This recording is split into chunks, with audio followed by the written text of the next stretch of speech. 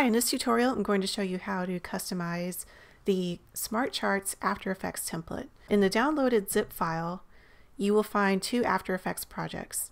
One utilizes CSV spreadsheets to update the data and the data labels in all of these charts. And then another project file is included that just runs on, it's just called expressions. And that one is all just native After Effects. And you will customize the data with text layers, and we'll show you that a little later in this video. If we take a look in the project panel, all of the charts are numbered and labeled, and in each of their folder you'll find the composition and the CSV file that is coded into the animation. In the render composition, all of the chart animations are already laid out in the timeline. It's very easy just to replace them or move them or delete them if you don't need them in your own video.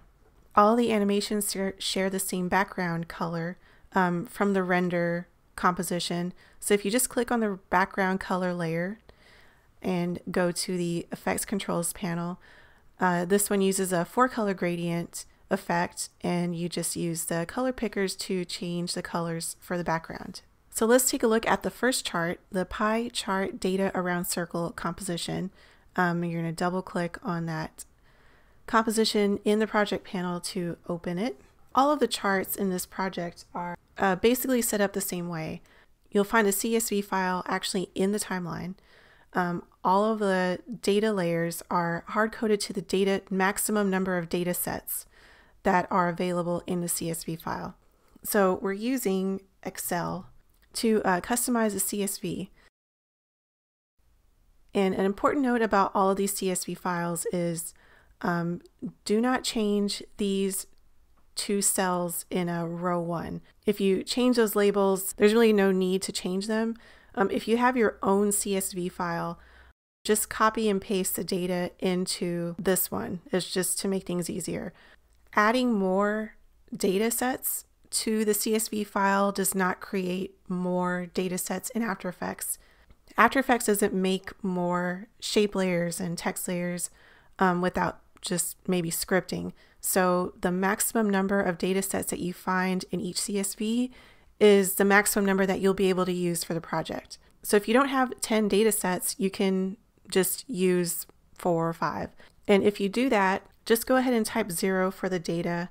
It doesn't hurt anything, and After Effects won't get confused if it finds that cell blank in After Effects. So I'm going to go ahead and change that, and we're going to have 1, 2, 3, 4 data sets, and then we're just going to do Command S to save it, and we'll go back to After Effects, and it's made the changes. And as you can see, there's still some text layers visible. If you go to the pie chart controls layer, then go to the effects controls panel, look for the slider labeled number of data sets, and then make that change here, and that will remove those other text layers.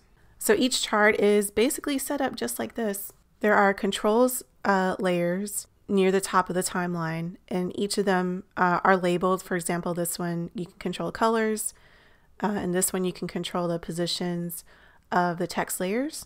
So each chart is different. They all have different controls depending on how it's designed. So the pie chart controls panel has a few controls that you wouldn't find in other charts. So for example, the pie chart has a text layer in the middle of the chart that is coded with expressions to display the total amount of the pie chart. So that number in the middle is actually adding up all your data that you're chosen to show here in the pie chart. And you can simply just turn it off by clicking the checkbox.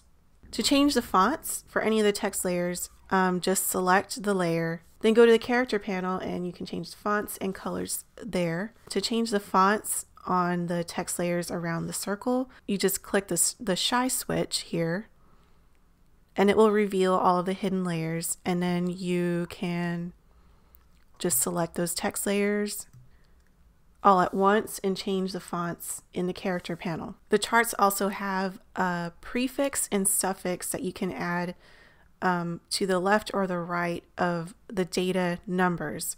So for example, in the pie chart, we have a K to indicate 1,000. So 400K, 300K. If you wanted to change that, just double click on the prefix, or sorry, the suffix text layer, and we'll type M for millions, and then go to the prefix text layer, and you'll see that it's blank. There's nothing there because we don't have anything yet. If you double click on that, and we're going to use a $sign, this will add a $sign before all of the numbers. And one more thing I forgot to mention, that if you also change the labels, those will update in After Effects as well.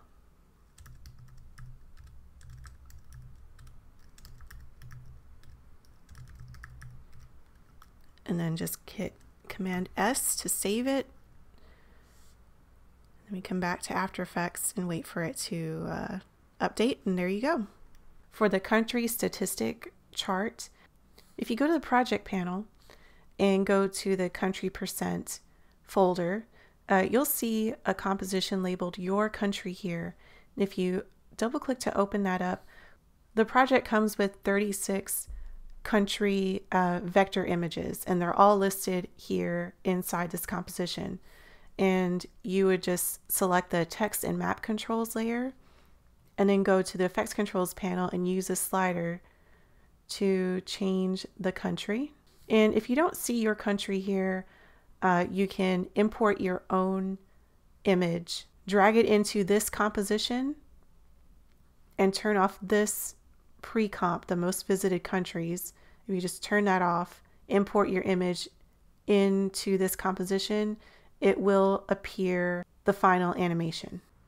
So now let's take a look at the expressions only version of this project. I'm going to open that. And if we take a look at that same pie chart, just going to double click that comp to open it up, you'll see that it's basically the same. You'll see that the design is the same, except you're going to change your data in these text layers.